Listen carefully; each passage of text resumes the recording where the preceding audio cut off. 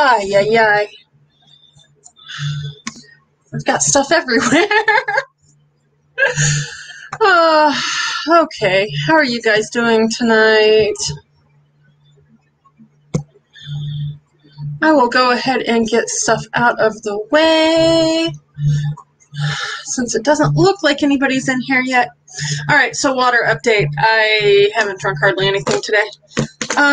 Mainly because I set the cup down out in the hallway. Overall, it's been okay. I haven't really done a whole lot. I've had some issues with the heat, but not a ton. Oh, I have... Hi, Travis and Yanai. Hi, James. How are you guys doing tonight?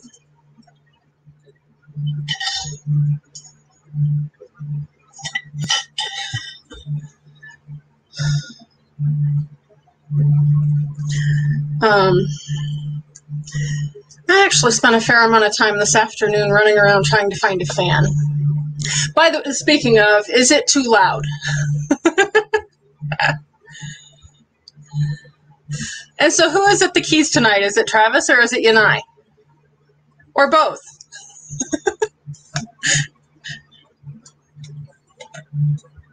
I was going to say, and I have a cat making noise underneath me somewhere. Doing okay. That is awesome, James. Hi, Yanai.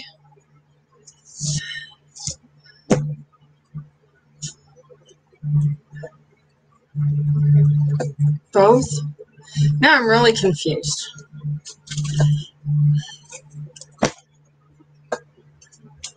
Are you duplicating yourself too, James? I know Ray does that lots.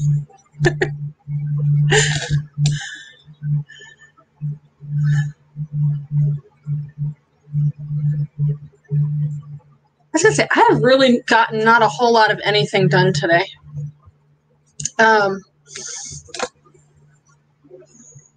I guess I went to Roy and Becky's, and then it took me like 2 hours to track down a fan. It's like 90-some degrees. So if I look hot and sweaty, that's because I am. I'm sorry.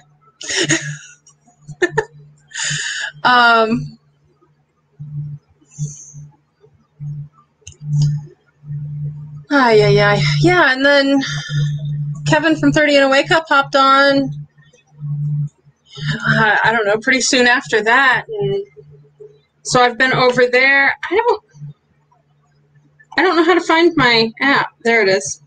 It's on my home screen. That's pretty. It just has a thing up in the bar telling me how hot it is.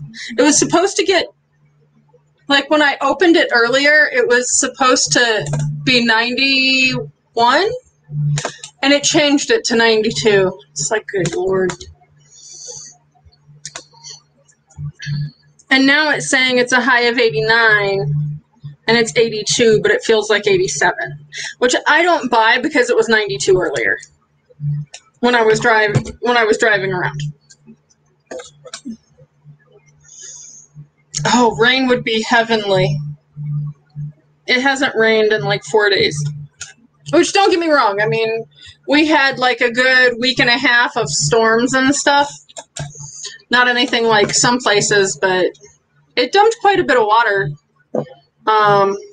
Not terribly far from here either. So, I mean, it's, I don't know. We went from dry to, I think, right about normal. I don't know. It's hot and sticky today. Which makes it sound like I didn't live in Tennessee for the first 13 years of my life. But, you know, that was more than half my life ago, so I'm used to northern temperatures now.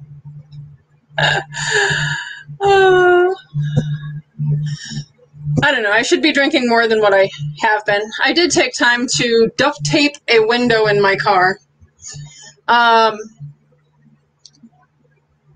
So a few weeks ago, I found out that the mechanic whose place I had left my car at like 2 years ago now to replace the engine had just up and moved.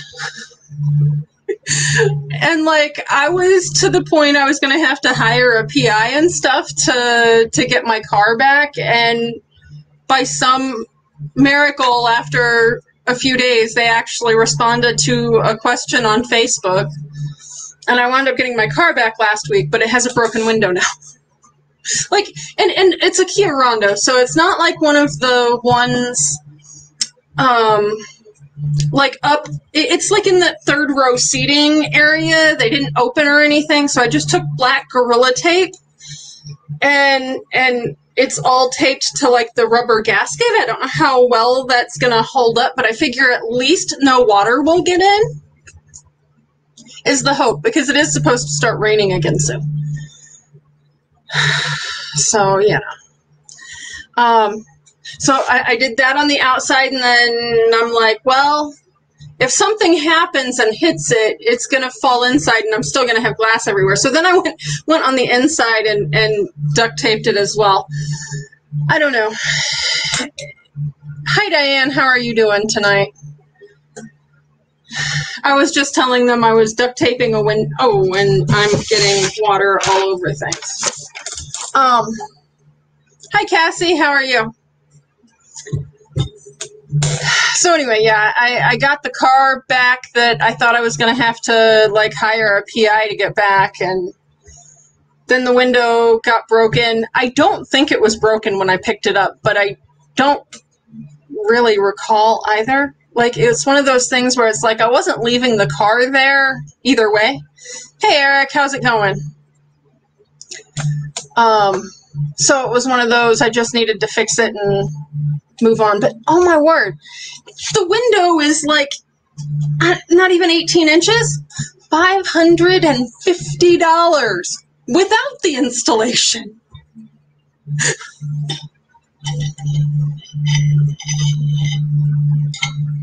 So anyway,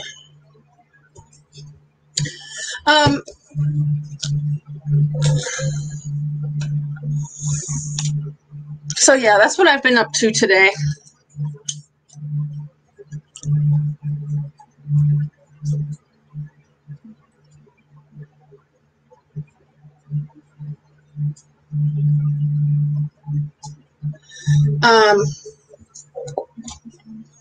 So I was going to say, the kind of thought I'm going for on Monday nights is more of a hangout vibe.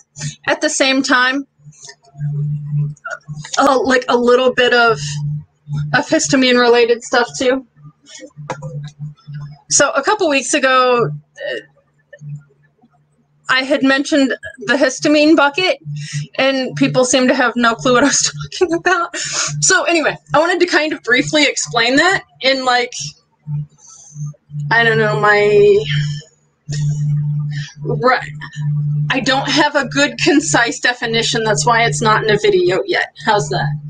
All right. So the way it was explained to me with the histamine stuff, I am actually drinking water, like filtered water. The last thing I ate, probably not, actually, I know it's not great for me. It was peach ice cream with hot fudge sauce. Although that was a good combination.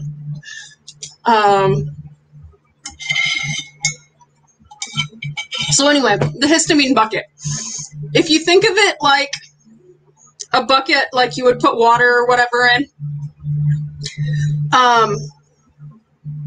you know, just like a pail. And then you need like an inch of water in the bottom of it to do the things that histamine is normally supposed to do in your body, because, you know, it's one of those mechanisms where it signals things in your body to start or stop and that kind of thing. So you need some histamine. You can't have no histamine. Now, your body will produce some histamine if it needs it. So, yeah, anyway, neither here nor there. You need like an inch. And then you have different ways you can add to it. So you can eat foods that are high in histamine. Just naturally, things like strawberries tend to have higher histamine levels than other things. And in all reality, I don't like the histamine foods lists because they're so sporadic and half the time they contradict each other. But it seems like there's a few that are always on all of them. If it's a fruit that ripens quickly and goes bad quickly, think like strawberries, tomatoes. I want to say pineapple, but pineapple's not really. It takes 18 months for a pineapple to grow.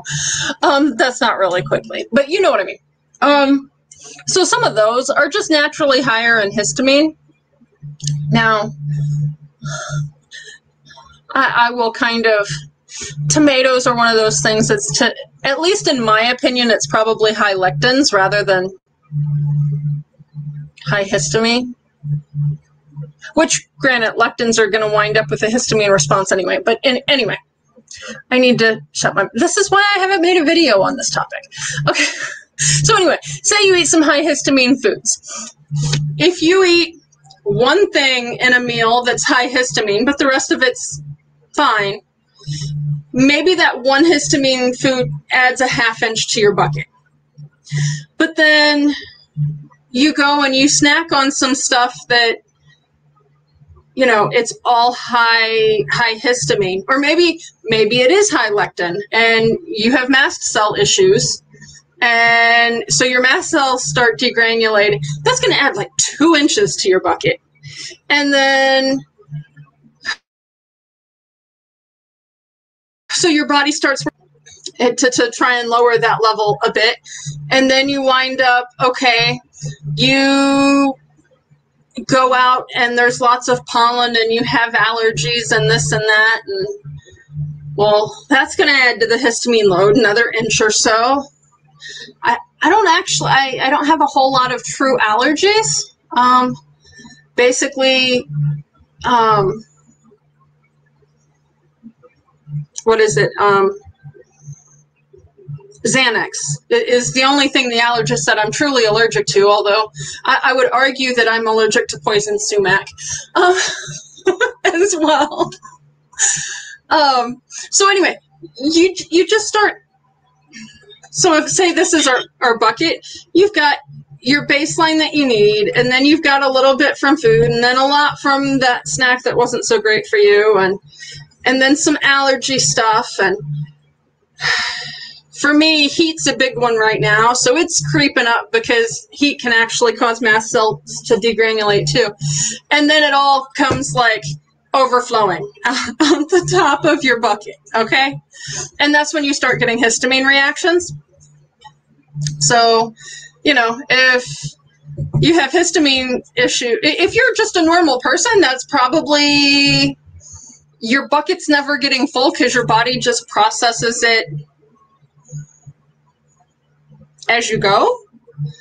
If you have some sort of condition that leads to histamine intolerance, then you wind up with this creep in the bucket, and then you start having more issues. A lot of times it's lots of random food reactions that aren't explained. Anyway, so that's what the histamine bucket is. So Eric, what are you up to tonight? What are you eating or drinking?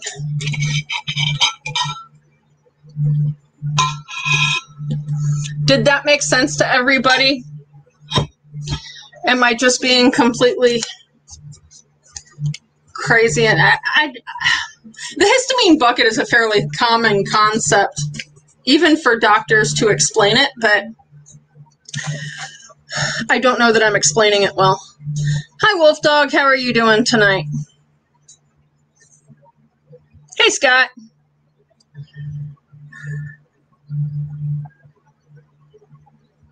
Scott, just out of curiosity, do you have any mast cell issues? If you don't mind my asking. I guess I could totally put you on the spot, and that's not what I intended to do. I'm sorry. Hey, Robert. What's up? Hi, Danny. Please repeat everything I've missed so far. Okay, so I was just explaining the histamine bucket because a few weeks ago it seemed like it wasn't something people had heard of. So the idea is your histamine level in your body is sort of like a bucket, okay? You need about an inch in the bottom of your bucket to do your normal processes because it like signals things to the brain or to here or there in your body just as a normal happenstance. But then if you eat high histamine foods, it'll go up. And say you have allergies like trees or pollen or whatever, it'll creep up then. So if you the idea is once your bucket is overflowing, that is when you have histamine reactions. So when I say histamine reactions, I'm saying stuff like hives, itchy nose, runny nose, itchy eyes, all that stuff. Itching is so big for me. Anyway, hives too. But anyway, if you can lower the level of histamine in your bucket, then you will eventually, once your bucket's no longer overflowing, you won't be getting as many histamine reactions, is the idea.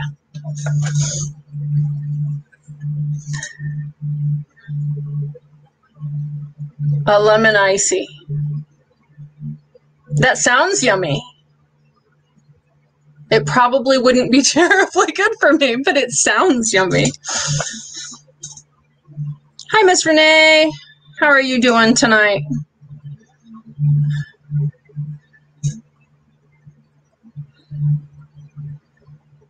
Did I ever get a response on the fan? Is it too loud? Because I can turn it off if it is. Simple solution for lowering the level. So I guess the simplest explanation for how to lower your histamine levels, you generally have, awesome, because it's hot in here. I really didn't want to turn the fan off. Okay, sorry. So 70% of the histamine in your body is processed with something called DAO. The other 30% is, and my brain's going to completely, I want to say it's NMHT, but it might be NHMT. I don't know. It's one of those two. Anyway, so for me, what I have found is the simplest. And I'm going at this from the standpoint of if you don't know what your root causes are, you can't really fix them immediately. Probably the biggest thing, make sure your body has what it needs to either, so you can either supplement DAO or you can supplement the things that your body needs to make the DAO. So that's things like vitamin C, zinc, magnesium. Magnesium is probably the one that I'm sort of on the fence with right now. I really need to do better at remembering to put my lotion on. It's just in this heat, I don't really want to. You can get oral magnesium. It's just, it gives me hot flashes and I don't like those, so.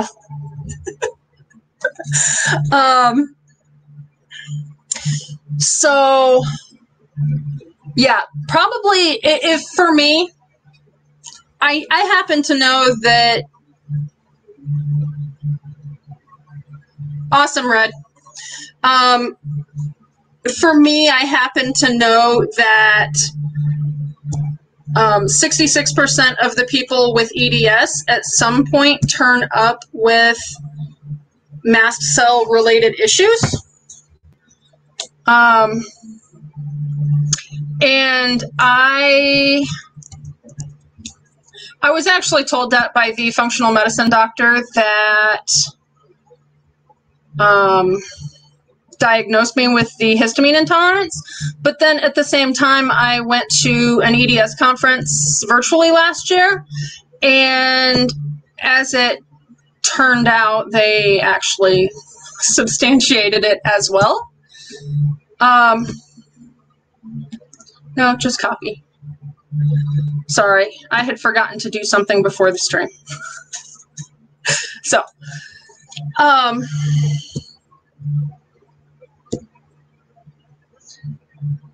close that so it doesn't come on later. So for me, my two go-tos, I take moringa for mast cell stabilization.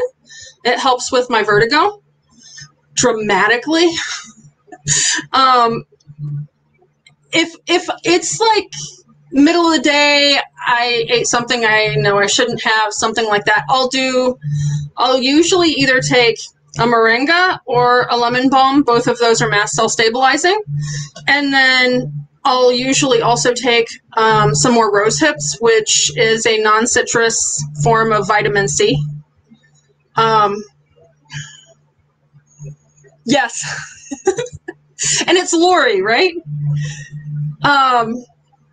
So the mast cell stuff, it doesn't necessarily apply to everybody, though. That's why I say that way. The vitamin C aspect is often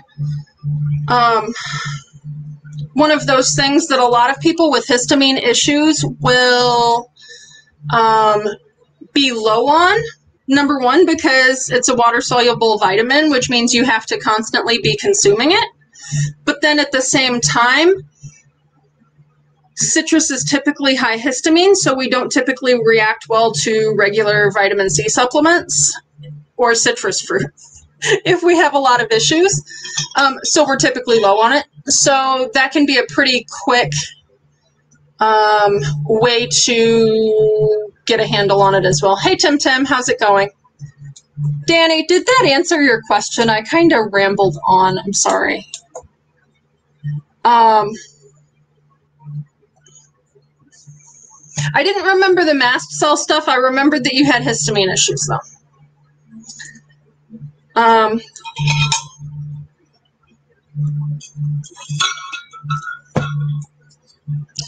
So,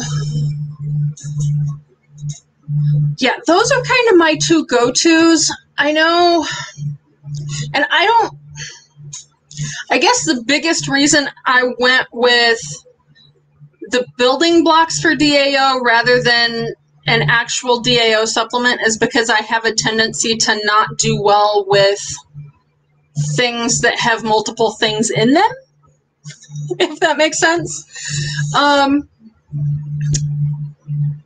Because a lot of the DAO supplements will be a combination of like all of the different building blocks. And I have been telling people that you can Google the building blocks of DAO and find it, and the last time I Googled it, you couldn't find it, so. Yeah, so like the biggest issue is finding a non-citrus vitamin C for a lot of people. I take rose hips, which has worked wonderfully for me. Camu Camu is another one. If you happen to have salicylate issues, they are both high salicylate, though.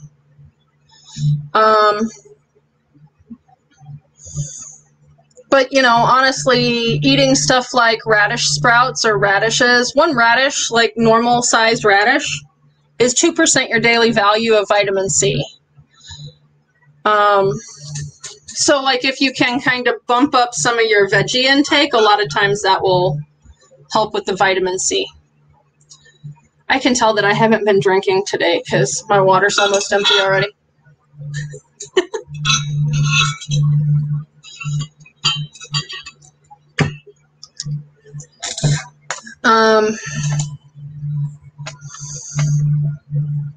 Lori, just out of curiosity, do you know what caused the mast cell stuff? Kale's just kind of all around awesome. The curly kales are high salicylate, but otherwise they're good sources of a wide variety of vitamins and minerals. And fun fact, like back in pioneer days, it said that there were actually people that would tell doctors that were like going across later that if you see this, and we're showing them kale, growing in people's gardens, just keep moving, you won't have enough business. Artichokes, I'm really not sure. I've never grown artichokes, although I've really been intrigued this year because I know a couple YouTubers that I've been watching grow them. And the only way I've ever actually had artichoke is canned, which that's another one of those things because you've got, I guess, Danny, that's another thing. If you're thinking you might be having issues that way, do some of the like bare bones simplistic stuff too. Things like freezing leftovers immediately instead of leaving them sit in the refrigerator. Try to reduce the amount of canned goods and opt for frozen instead or dried.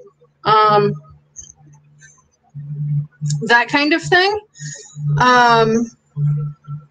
Often, because like in order for the conversion of, I think it's histidine into histamine, you have to have water, and like freezing it pretty well stops it to just the slightest bit above zero on how much is converting. But then if you like freeze dry something, it will freeze dry and stay at the level at which it was processed. So if it was high histamine before, it's going to be high histamine afterwards, but that's another kind of way to get around it and have shelf-stable food. Hey, Renee, how are you doing tonight?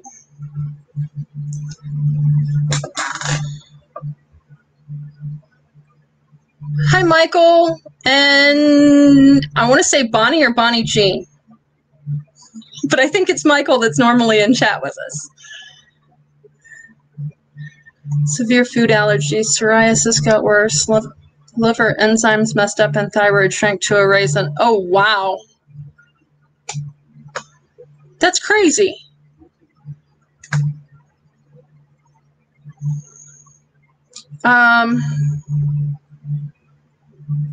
Hi, Michelle. How are you doing tonight?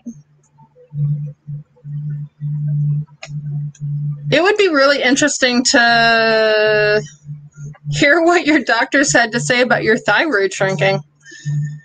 I still don't really understand the difference between eczema and psoriasis. I've kind of dealt with that sort of thing off and on over the years. And like right now, what I'm really sort of trying to read up on and understand is the liver, because I think a lot of what I'm sort of working through, at least when it comes to the hormone stuff, is basically getting stuff processed out of the liver, because all your estrogen and stuff has to be processed through there. And so I think that's probably where some of my backup is on some of the PCOS stuff. Hi, Michelle. I am hot, but good otherwise. I don't know. I have not really been productive today, but it's been a good day. I've just kind of hung out with people and chats and chit-chatted, and I actually went out in public. I don't do that very often. I don't know, maybe that's a bad thing. But the other day I had a fan die on me. So I went out in search of a fan and actually wound up going to 3 different stores before I found one. So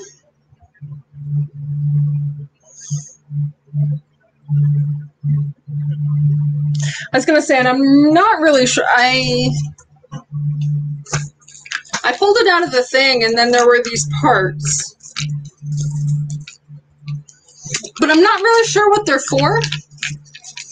Because I pulled it out of the box and I plugged it in and it's been working ever since. So, and I don't readily see where these go. I don't know, maybe I should have read the instructions. Although I didn't see any of those either.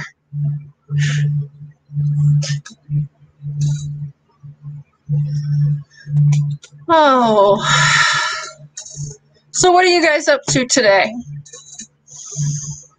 Or I guess the other question is, do you guys have any other questions on the whole histamine bucket thing?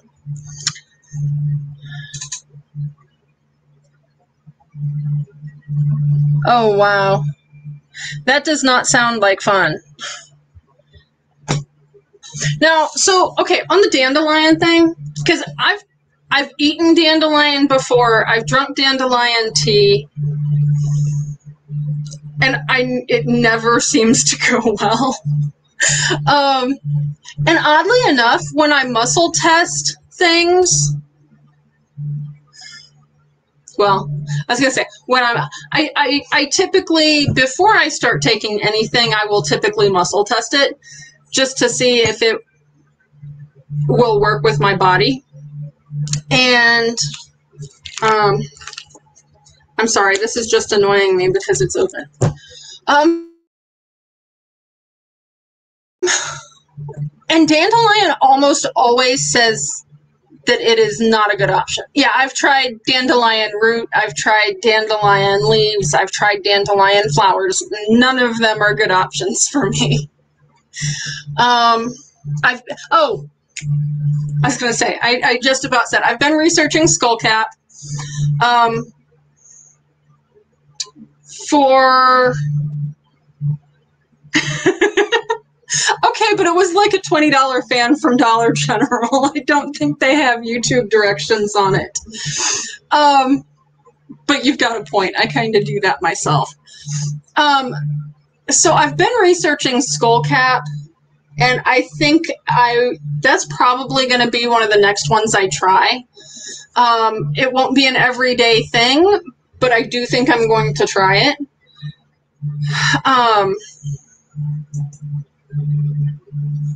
Because it seems to help with some of those similar things, as well as like some of the anxiety and stuff, which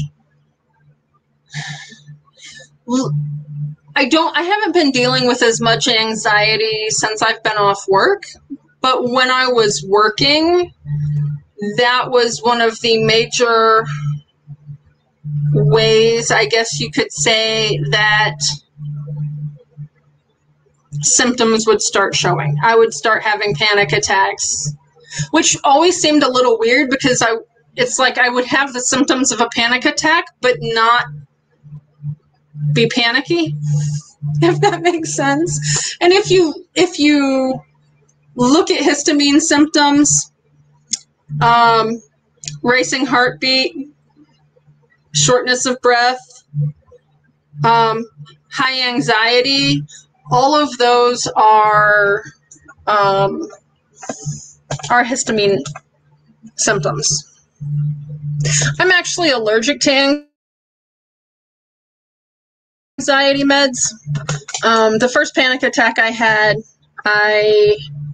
after about 3.5 hours, a friend of mine called EMS, and I wound up in the ER, and they gave me IV Xanax, and it swelled my tongue up and clamped my jaw shut. And then they gave me a prescription for that on my way out the door. Which, luckily, by the time I got to the hospital, I was calmed down enough from the oxygen in the ambulance. to realize what they had given me versus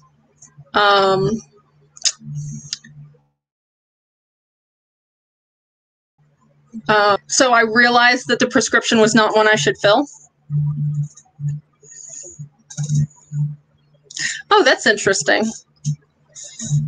I have issues with, and am I yelling, you guys? I don't mean to be yelling at you.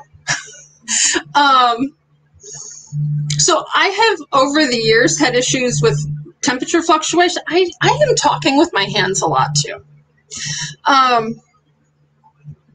So over the years, temperature-wise, I've gotten down to as low as 94.3 for just my normal everyday body temperature. That's been quite a few years ago, and I wasn't supplementing anything for thyroid at that point. But these days, it's typically in the 97.4-ish area. And then, like, last week when I was having issues, it was kind of weird. It was low-grade fever, but it was like 99-ish. And then I would drop to 96.3-ish, like, and I just bounced back and forth. I was taking my meds and everything. I say meds. It's all my vitamins and supplements, but meds is just a whole lot shorter to say. And as far as the anxiety stuff, the allergist said I probably, based on my reactions, I probably shouldn't take any of them. So,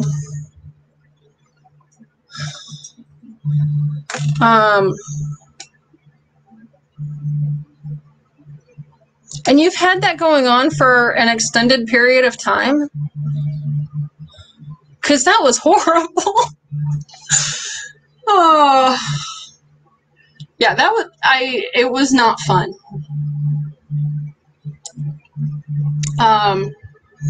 Like, my battery is running low. I should have guessed this when my daughter hadn't had it plugged in. So, I am going to run grab the charger and probably the jug of water, and I'll be right back. Talk amongst yourselves.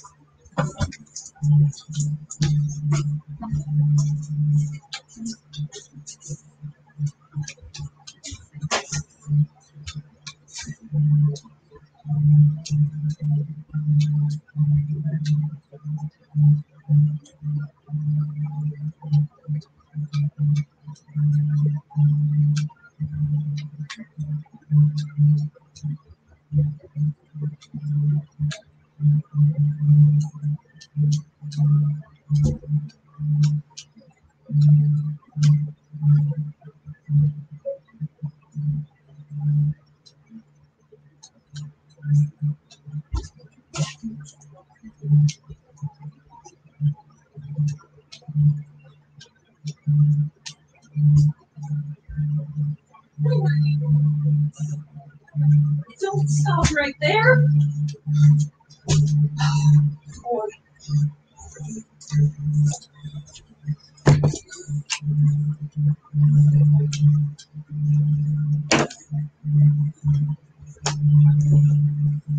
All right.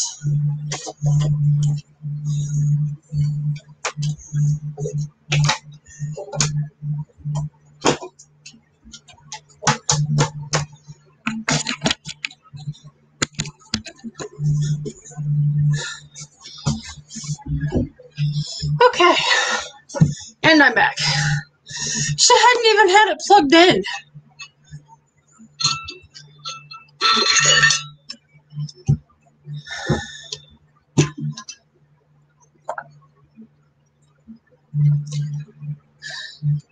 Not good.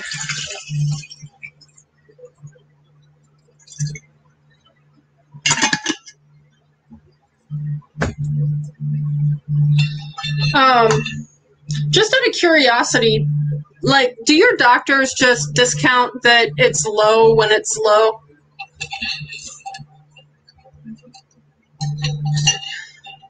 Because, like, when I would go to the doctor and it was like 94.7 or 94.3, they would be like, oh, this just might, even after I'm sitting there saying, no, that's a pretty normal temperature for me, they would still be like, oh, that can't be right. And just an FYI, hypothermia symptoms set in at 95. I am trying not to lean on this table either because it is wobbly. Look, if you guys could see my setup, I actually have an old baby wipes container to like sit the computer up higher. So when I say it's wobbly, it's not even so much that the table is that wobbly, it's that the tower this thing sits on is wobbly.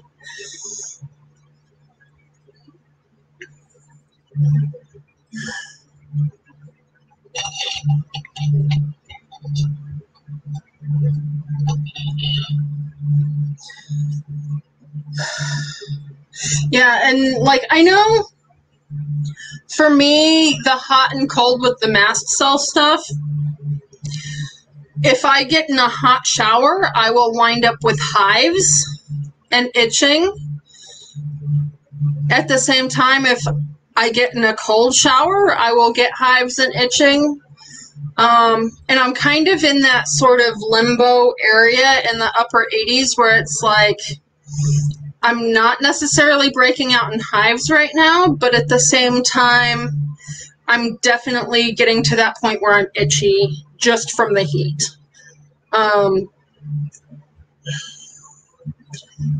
Just because my mast cells are degranulating because they're going, something's wrong. Sorry. I'm kind of middle of the road.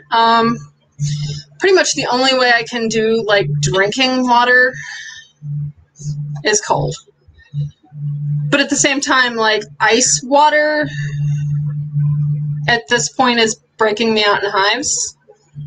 Which, Laura, you got to take into account for probably a good 1.5 to 2 years. I can't say that. All right, so when I was working in a kitchen, I could drink ice water. Well, and I guess I can't even really say that that was So I worked in a kitchen. I would drink ice water. I was also working in front of a 600-degree pizza oven. So I kind of had both directions. I don't know what was breaking me out in hives, but, you know. I haven't been there since March of 2020 and, you know, everything that happened after that. But for me, the hives had started the June prior, maybe late May even. So I can't say for sure that I wasn't reacting to water or heat at that point, because the first place I started getting hives was when I was at work.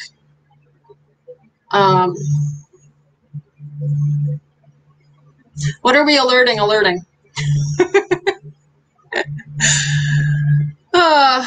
was going to say, it looks like people are coming in. Hello. Feel free to jump in and say hi. We don't bite. Topic tonight is just kind of the histamine bucket. And my really quick explanation of this is like you need this much for your normal body processes, and then like if you eat stuff that's high in histamine, whether it just is high in histamine or maybe the leftovers sat out too long or whatever, maybe you have seasonal allergies, whatever, and then once you start having your bucket overflow, then you're going to start getting histamine reactions from seemingly everything. So foods that you've always been fine with, they can all of a sudden start causing problems. And it's not so much that that food is a problem, it's that your bucket is overflowing and it doesn't know what to do with all the histamine from everything.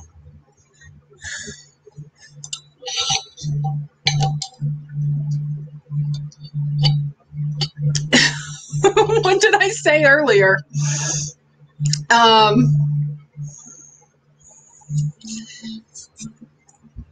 Sorry, I just don't like all the light.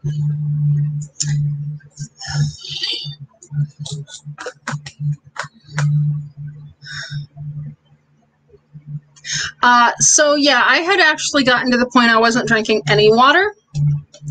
Milk doesn't seem to cause any problems with me, so I had actually, I was still consuming liquids. It was just typically milk because juice would, my root causes are mast cell and PCOS, and the PCOS side of things is definitely somewhat sugar related. So like I can't drink juice and that kind of thing. But yeah, I would break out in hives just from drinking water. And I could get away from that if I drank milk. So it was just easier. If you're measuring success by not having reactions, and you can drink milk and not have reactions, but you drink water and do, then typically you just avoid the water.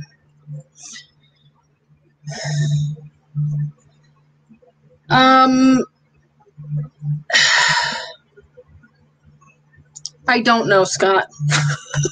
I had a friend at work that was on the low FODMAP diet, and she, whoa, are you okay? He missed. So when we shut down, I had a friend that she had IBS issues and stuff, and she was trying to do the low FODMAP diet, and it seemed very bizarrely everywhere. Like there wasn't rhyme or reason to if something was good or bad. For me, it was one of those things where it was like, at one point I would try pretty much any kind of diet to see, you know, if it was helpful. And actually, when I started having, not when I started like breaking out with chronic hives, because that was like 2019. But spring of 2018, I lost 40 pounds in maybe 2 months. I was doing really good at paleo, and talking to my chiropractor about some of the things that had started happening, we figured out I was probably in keto. Yeah, so they have started the fireworks again tonight, and this one back here is afraid of storms. So he is not terribly happy right now. He's going to go hang out in my closet. I'm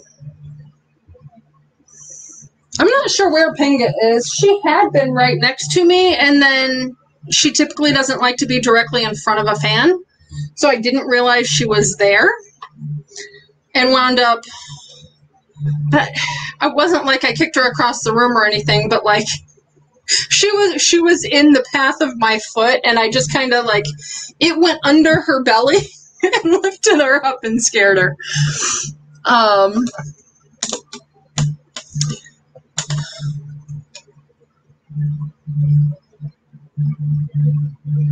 I do have StreamYard. I've never had anybody on the panel.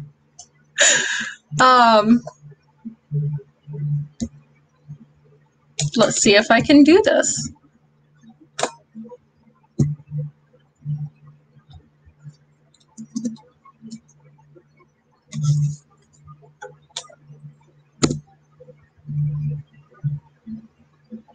And that totally just undid what I did earlier. Oops.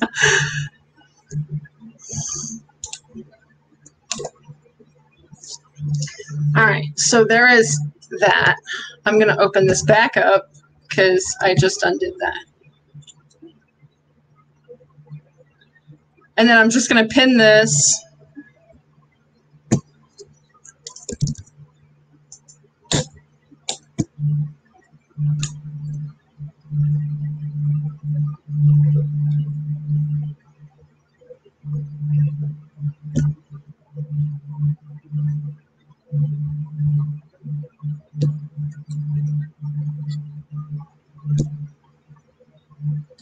All right, copy.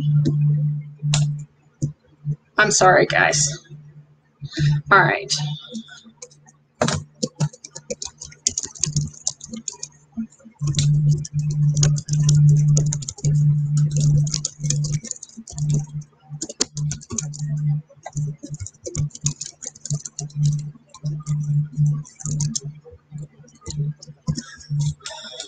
All right.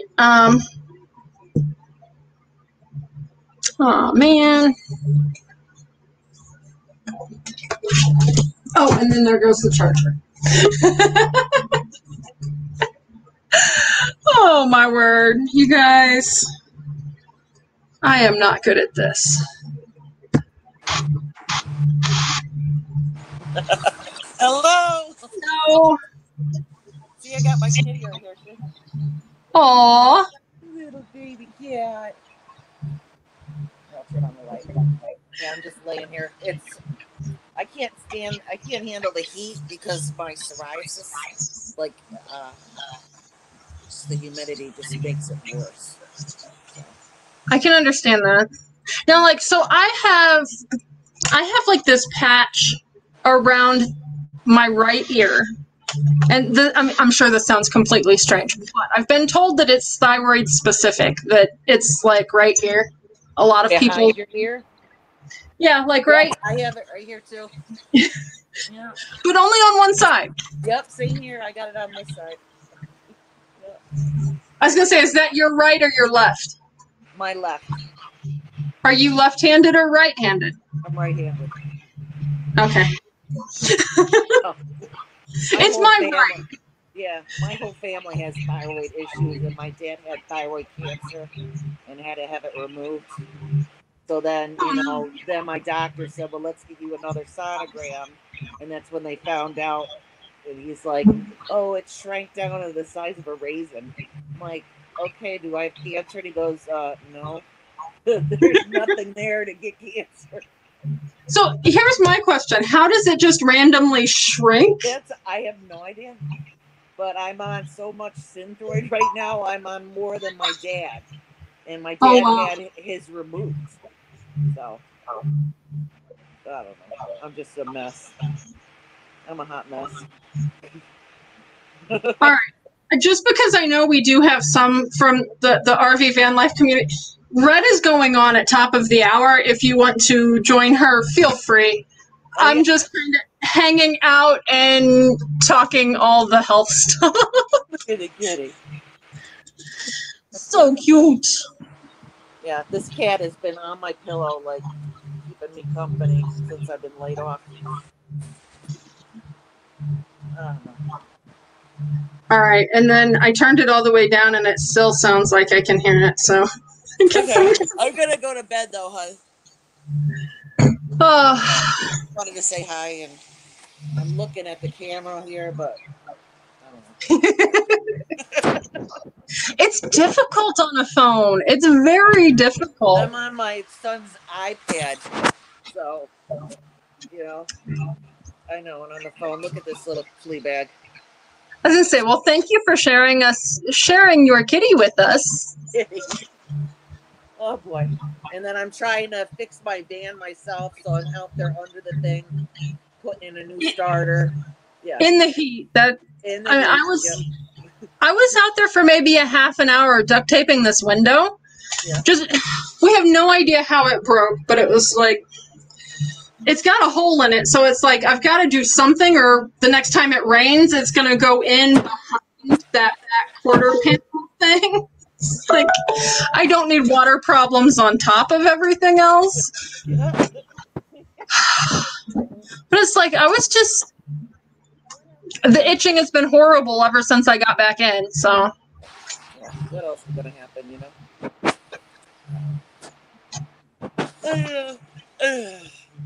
Anyway. Well, sweet dreams. Yeah. I kind of like this idea of a panel. Should I do panels like this often? I do this. I met people in the homesteading community, and we go live in the mornings. And there's a bunch of us like from Texas all over. And I actually I made friends with a lot of them, and I went and visited one that lived near me, like 2 hours away. And other people went, and we had a big barbecue and had swimming and stuff. It was fun. But we get up every morning, and there's like 12 of us on, or not 12, 9 of us on the panel. We can for hours. So even while I was under the van putting the starter in, it was like live streaming on their thing because I set my phone down, Oh no, I think we lost her. Hi Reba, how are you doing? There you are. Anyway, it's fun because you get to see everybody, and I don't know. Yeah. See what the weather is in different areas of the country. So, anyway. I was gonna say I like the kind of hang out and see where we can kind of. The focus of my channel is histamine intolerance, so it's like I kind of needed to have some slant towards that, but it's like I like the hangout aspect as well. Yeah, I get you. Yeah, what did they do? Yesterday they were playing Yahtzee on there, so everybody had Yahtzee games at their house, and I'm like, what? Yeah. It's just funny. I was gonna say, I don't know, maybe 4 houses ago when I still lived with my parents. Yeah, I guess it would be 4 moves ago. Oh boy. So anyway, I don't know. It's fun. Well, nice meeting you, honey. You too, Lori. Bye. Good night. See ya. See ya. I was gonna say sweet.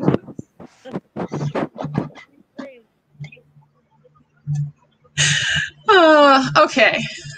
Reba, you're doing FODMAP and low histamine, reintroducing slowly.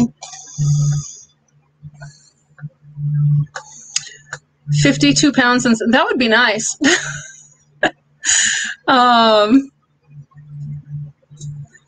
Alpha-roll tick bite allergy, IBS with reflux and GERD.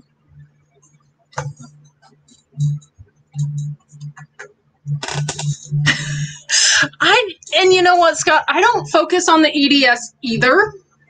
And in all honesty, I probably wouldn't have found out about the mast cell related stuff if it wasn't for the fact that the functional doctor I was talking to had been my chiropractor. Of course, that affects the chiropractic side of things and getting my adjustments to hold. And she happened to know that they were connected. And that's one of those.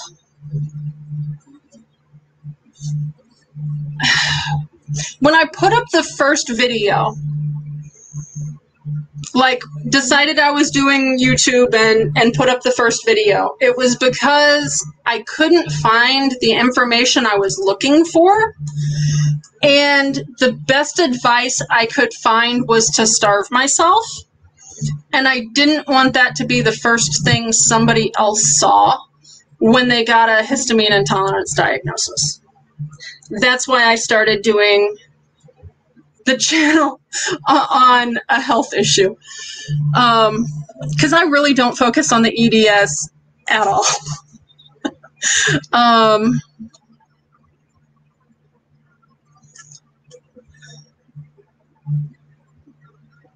Yeah, and see, my problem is it's hot inside too because I don't have AC.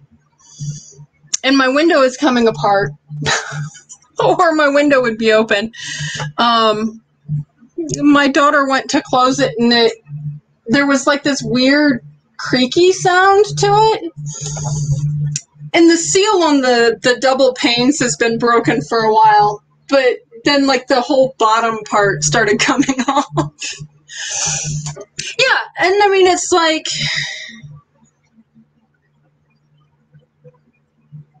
I didn't. I just kind of binge watched a whole bunch of stuff when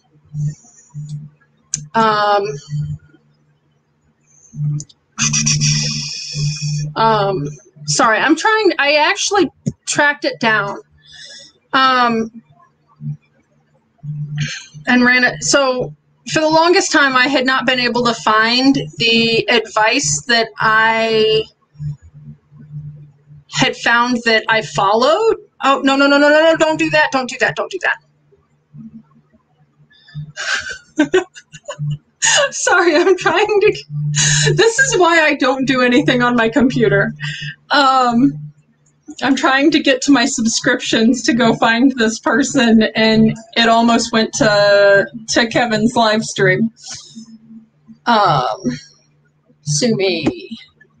So when I was first diagnosed, it was in like a consultation appointment thing.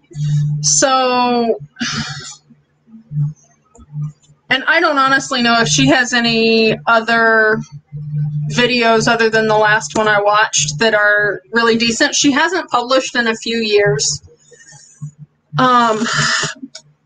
But she had put, hi Howie, she had put one video up and was basically, the advice was to pick one thing from each category. So like one grain, one meat, one vegetable, one fruit.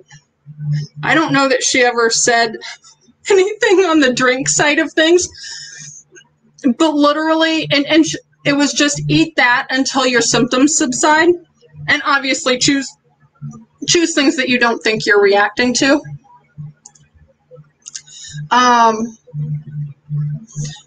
But so my kind of go-to that first little bit was boneless, skinless chicken breasts that I cooked from frozen in the Instant Pot, peas, because I had a lot of them in the freezer and didn't think they affected me at all, and rice that I cooked in the broth from the chicken just to give it some flavor.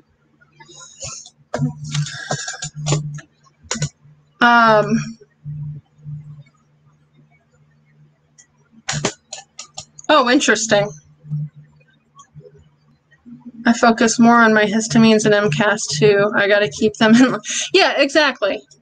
And honestly, that's sort of the EDS stuff. Once you realize, okay, you know that you're more prone to dislocations and stuff. I'm hyperflexibility type, so I guess I am. I don't know if other people are. Stuff like that. But then, like, if you know you have some things you can eat, even if it's very few, stuff will subside, and then you add back in. And I just did that one meal at a time. So I went from a week and a half of what I just told you guys about, and then I would do blueberries and milk for a smoothie in the morning on my way to work, just because I needed something. I did that for like a week and a half straight. Was it boring? Yes. I did find out that I do react to regular table salt, though. And then it wasn't really until after I got furloughed last spring that I had time to really research and kind of understand what was going on.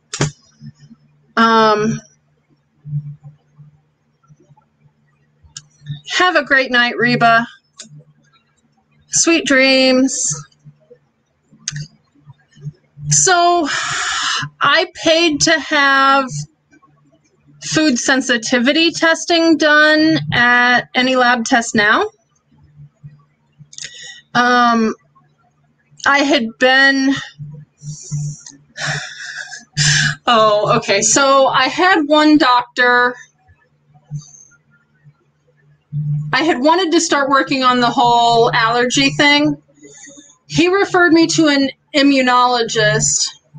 The immunologist found out they couldn't just shove pills at me.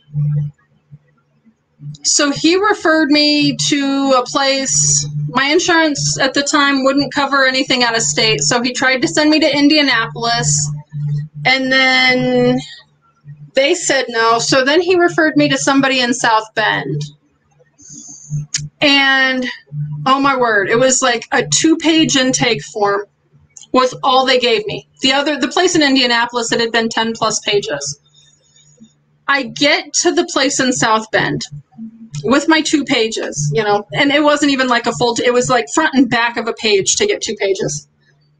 The nurse sat with me for 45 minutes, basically filling out all of the stuff that had been on the 10 plus pages for the other place. And then the allergist sat with me for an hour. And after about 45 minutes, she said, okay, can you like give me the story behind all this? Like, I hear what you're saying. And like, she had caught mistakes that the nurse had put in without my telling her. Some of them I had told her, but it's like, then she started catching others. She wound up doing actual allergy testing on the things I was reacting to. Peppers, cabbage,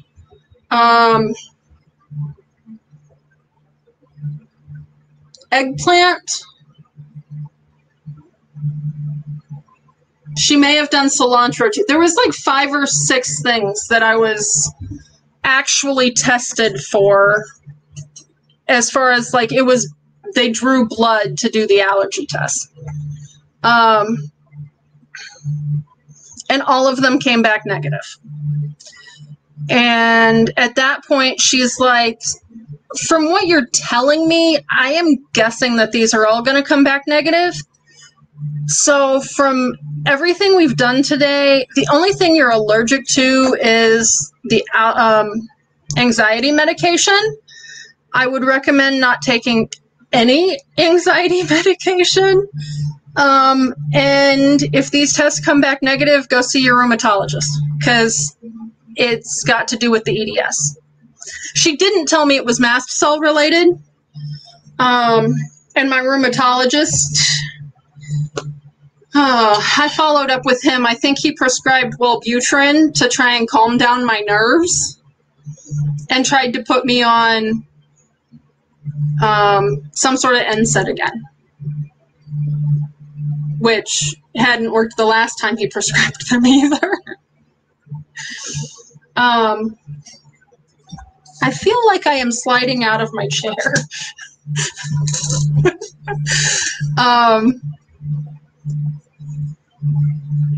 So yeah. So yeah, I never got allergy tested. I did, and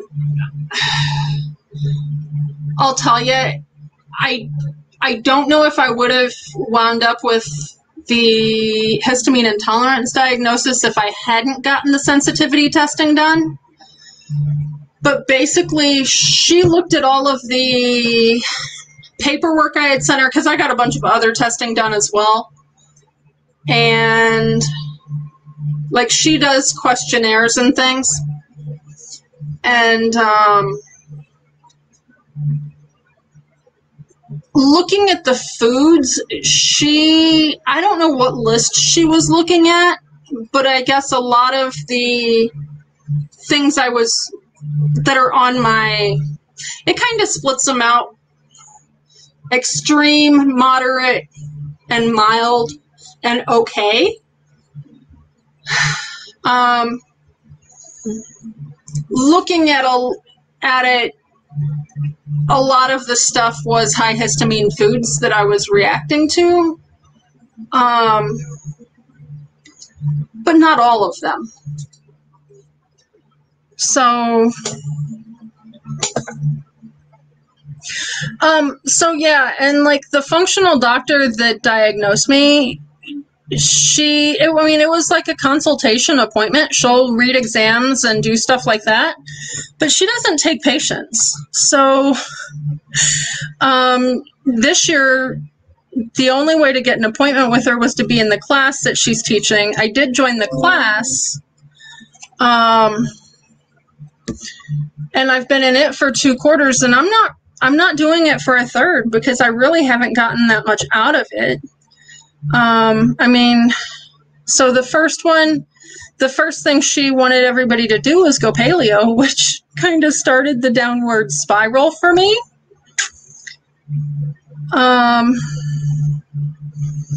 So really not something I was comfortable with.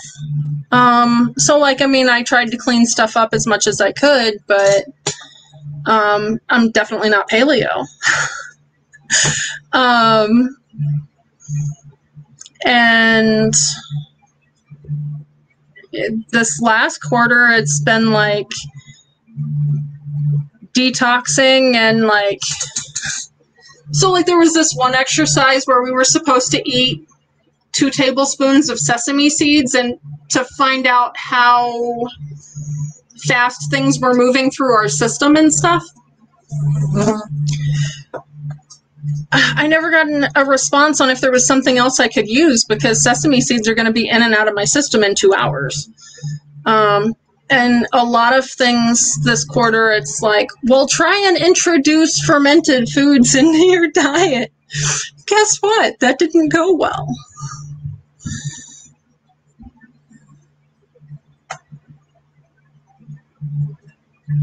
Yeah, it is getting to be hard to find a good doctor, unfortunately. And I can't really fault her for not taking patients because she's actually trying to teach doctors how to integrate some of the functional medicine. So I can't really fault her for that, but at the same time, it's frustrating that she would recommend this class when it really hasn't been helpful and she knew what my situation was. That's where my disappointment came in. Sweet dreams, Howie. If you're still here, I'm sorry. I'm just kind of all over the place. Yeah, I'm not good with sesame. I thought about trying it with flax, but I don't. I'm sorry. The heat. It's like I can feel the hives on the back of my shoulder right now. Oh my.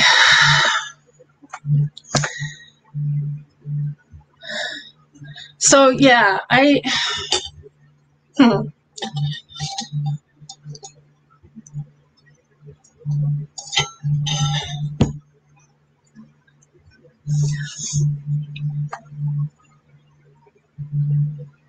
So this might be a stupid question. Is sesame a common allergy thing? Because I thought I was unusual in that respect. And it's not one of those things that I would typically think to ask somebody about. Now see, that's where the EDS comes in.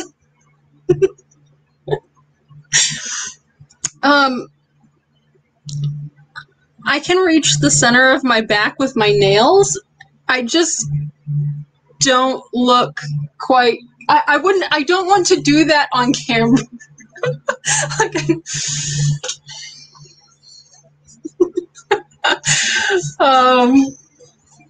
I had a conversation in a live a week or 2 ago. Somebody said something about needing a new back scratcher. And I'm like, I thought that was just a gimmick to get somebody to spend money. I didn't know people actually bought them.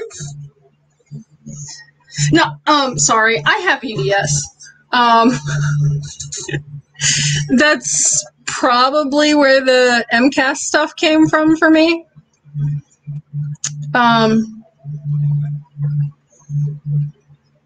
Is from the EDS.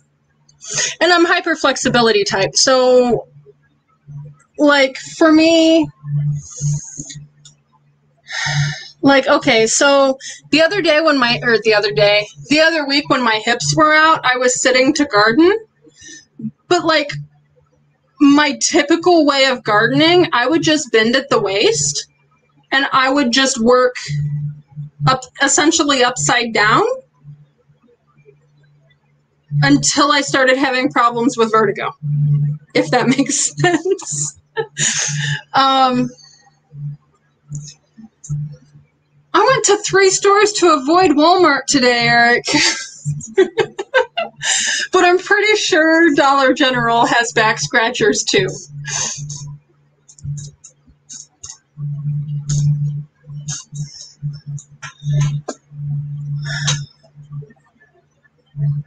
Now see, psoriatic arthritis kept coming up in my research. I still haven't put out a video on oxalates, but it was coming up in my oxalates research and possibly my cells research.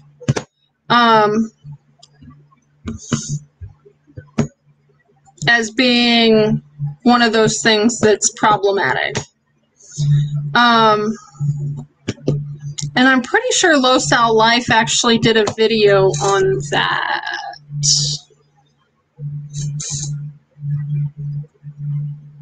I will look after this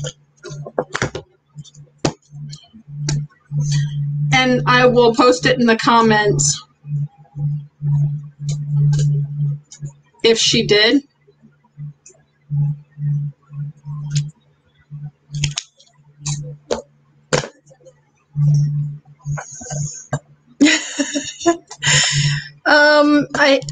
I'm kind of getting to the point I feel like we all are, especially if we have the whole mast cell issue stuff going on, just because of the heat. Like, I know some people that hide all the problems really well, but the heat I can't hide.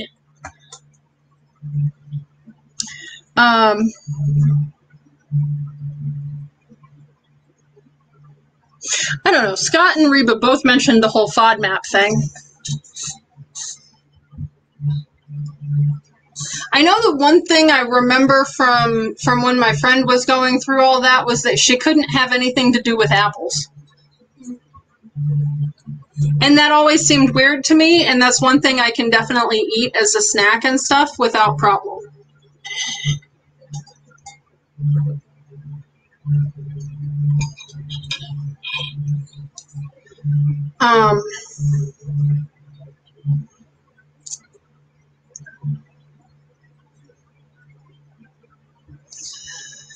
But yeah, and as far as the mast cells go, I don't know if you've checked out the food videos I've done.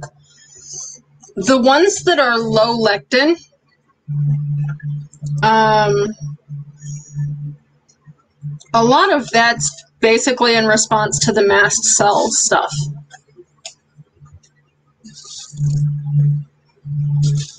Yeah, and see, I don't seem to have problems with celery as long as it's not been sitting around forever. And I don't have problems with apples or applesauce. I'm not sure why canned applesauce doesn't matter.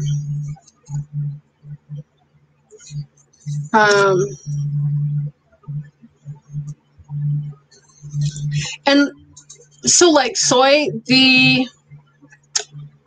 what was it? I was buying the mayo from Aldi's that's supposed to be made with olive oil. Come to find out, it's a blend of olive oil and soy oil. So I'm working on finding an alternative for that. And otherwise, I think the only soy in my diet is the occasional unfermented liquid aminos. And I do, at this point, run that through the Instant Pot, which kills off the lectins, and I don't have a problem with it.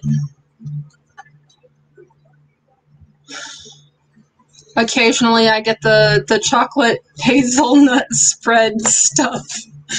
And I can't say I don't have it. I shouldn't have it just because of the sugar. Sugar is a big... But then again, my second root cause is PCOS. And major issue there is insulin resistance. So I shouldn't... And aside from the fact that I react to cane sugar...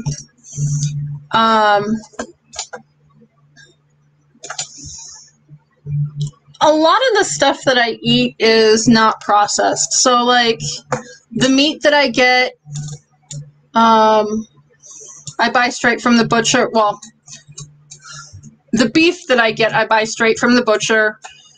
I do get chicken. And I think that's got a salt solution, but I don't believe it has any soy added. Now, granted, they probably eat soy.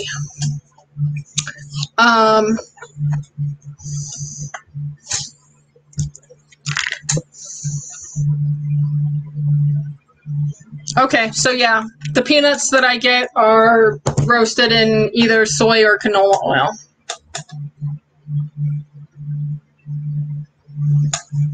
I was pre-diabetic, and the last time I got an A1C, I am no longer pre-diabetic.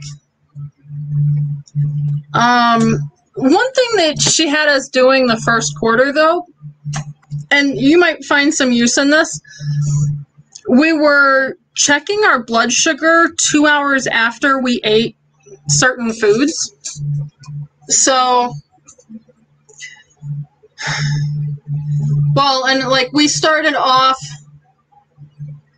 with like just a meal, like, you know, whatever, and making note of what the meal was and then test 2 hours later type of thing. I found out stuff like ice cream doesn't skyrocket my blood sugar nearly as much as stuff like pasta.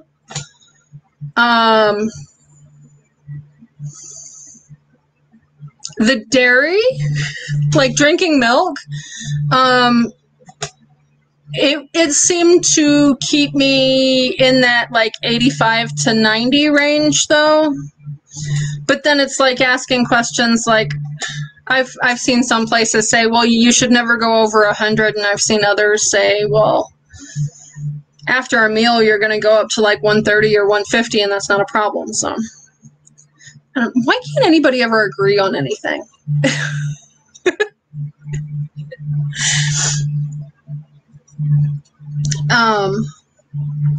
But yeah, like lately, I know I do okay with broccoli, and that's one of those, so for the longest time I had quit going, yeah, I've got a cat that's diabetic, and she was up in like 400 and 500s regularly. So it was one of those, I figured if the highest reading I ever got when I was doing this was 135, I didn't figure I was too bad. What am I thinking? I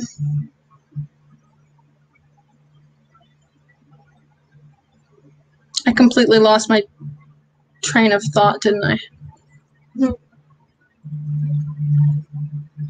K's? I'm not sure what K's is. Oh, I was mentioning broccoli. So I had read in some research that the goitrogens in cruciferous vegetables, no, broccoli's not a nightshade, could cause problems with thyroid. So I had quit eating raw cruciferous vegetables, except for radishes. For the longest time, radishes were my snack. I would slice up radishes and eat them with salt. So then I found a couple other pieces of research a month or two ago, and it was like, you would have to eat like 150 pounds of cruciferous vegetables raw in a day to have problems with the goitrogens causing problems with your thyroid. And I'm like, you can't be serious. So I started, I started getting broccoli, like just fresh broccoli as a snack. And that actually seems to be doing, like, I don't know, it seems like some of the symptoms you would expect from your estrogen and progesterone levels being off it seems like some of that evens out when I've been eating broccoli just as a snack. Now, granted, I'm eating it with ranch, and that's probably not the best for me, but you know, can't win all of them. As far as the nightshades, that is tomatoes, potatoes, eggplant, peppers, tomatillos, ashwagandha is also a nightshade, and I do react to nightshades. The ones that you see in my recipes have all been run through the pressure cooker.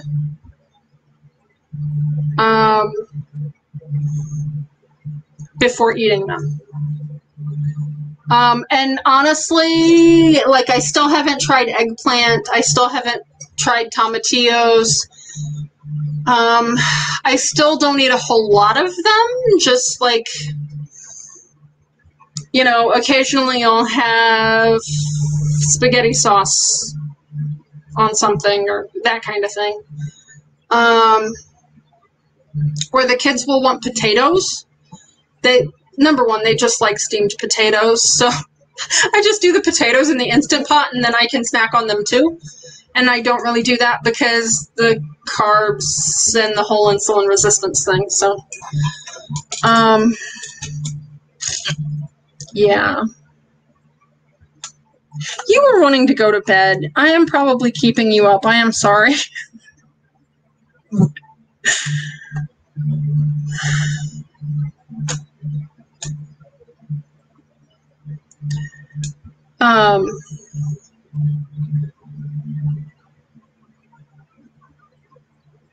But yeah, so I haven't been, I don't know, I kind of got burnt out on the radishes. And all of the ones I had planted bolted. Because see, I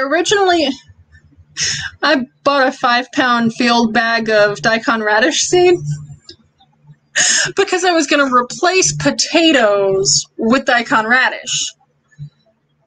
And I figured, okay, I can sprout some too and stuff. And it was a good deal. Let's put it that way. It was one of those things. Even in the spring, they bolted.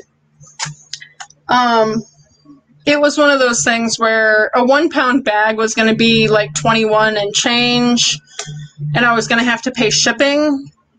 Or I could get a 5-pound field bag on Prime for $24, $25, somewhere in there.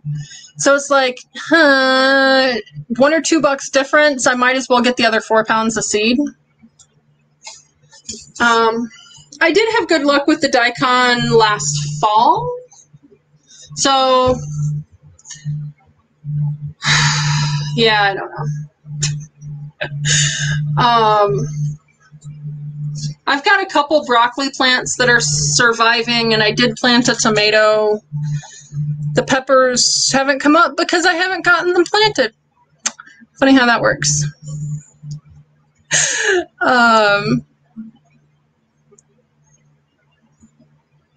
Probably have black raspberries soon. We had a really good strawberry yield this summer. Now that I shouldn't be eating strawberries. Of course, I didn't know that 4 or 5. Oh, holy cow. I guess it's actually probably been closer to 8 years ago that I planted the strawberries now.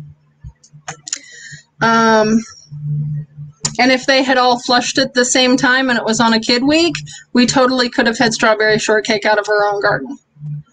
And that's the first year we've had that. So they love strawberries. And all of the neighborhood kids love strawberries. So that's one of those things, I'm not ripping them out, because if I can get kids interested in gardening, I'm going to.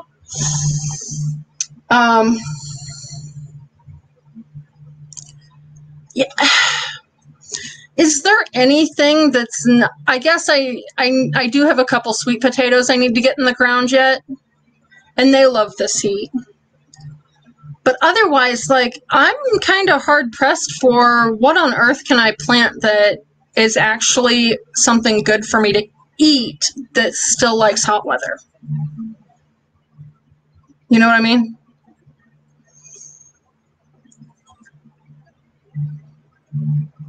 Aw, Charlie just rolled over.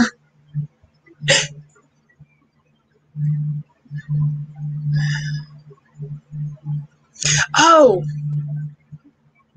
I was going to say, and I have been doing my herb journaling on Thursday nights. I didn't last week, and I think I had tech issues the week before that. They are actually going to move to my other channel, in case you're interested in coming over there.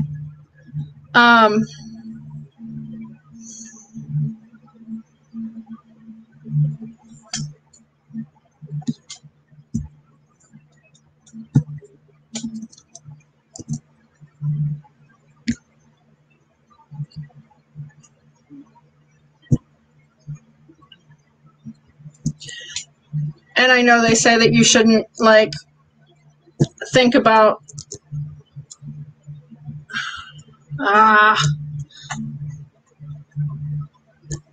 oh, it's very sticky. I know they say you shouldn't think about YouTube, but it's one of those things that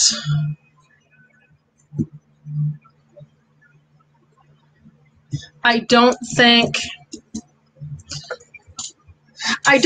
YouTube understands how the herb journaling stuff fits in with the histamine stuff. And to some degree, like, it pulls in other liability issues that I don't really want around my main channel, if you know what I mean. So,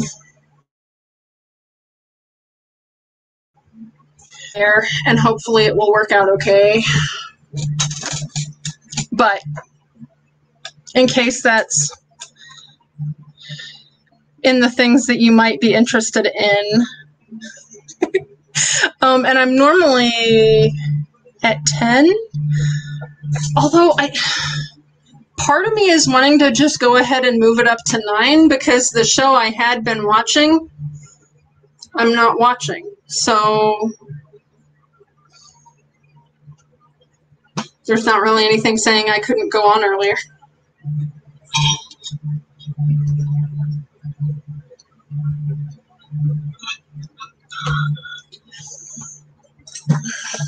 And I can't guarantee it'll be, like, if I have to let something drop, it'll be the herb journaling rather than stuff on this channel.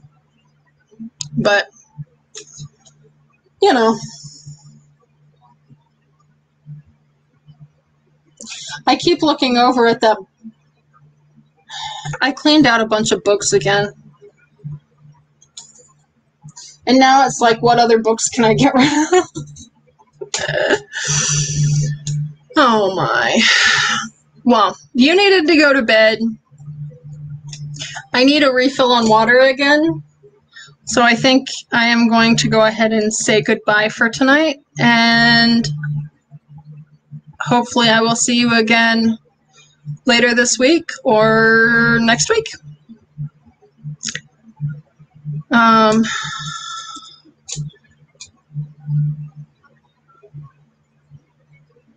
And now you know where to find me later this week if you want to. So I will see you guys later. It looks like some people came back in, but I'm getting off. Sorry. Red is on. Her link is pinned if you need somewhere to go. Otherwise, Kevin may or may not still be on over at 30 and a Wake Up. I'll talk to you guys later.